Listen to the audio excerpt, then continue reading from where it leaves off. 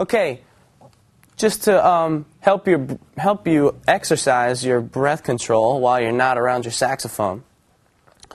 If you happen to have a metronome handy, that's really good. If not, you could always look at your watch. You could use any kind of measurement of time to really practice. If you're not around your saxophone, if you're at school or work or whatever, and you feel like working on breath control, here's a good exercise.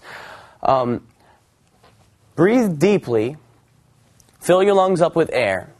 What you're going to do is exhale through a small opening in your mouth. Be careful not to be whistling, because if you're in school or work, that's not going to go over too well with your boss.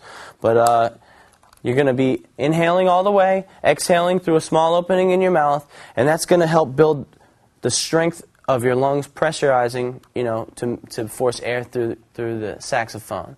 A reason to use the metronome is to actually count how long you can hold your breath for and how long you're blowing out. So if we were just going to put it on 120, you'll be counting in fours to make it easier to count up. 1, 2, 3, 4, 2, 2, 3, 4, 3, 2, 3, 4, and so on. While you're counting, you're going to be counting in your head while you're blowing. So, just to give you an example, breathe deep as you can, and exhale through a small opening in your mouth.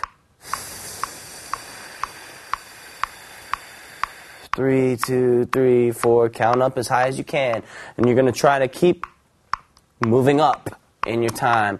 If I have it on 120 and I can get it for, say, 10 bars of 4, then you're gonna want to move up next time and do 11, and then the next time do 12, and be moving up, because as you're exhaling, you're obviously going to be running out of breath. You're going to want to take a breath, work that up. That's a good way to control and work out your breath control while you're away from the horn. It really works. So try that.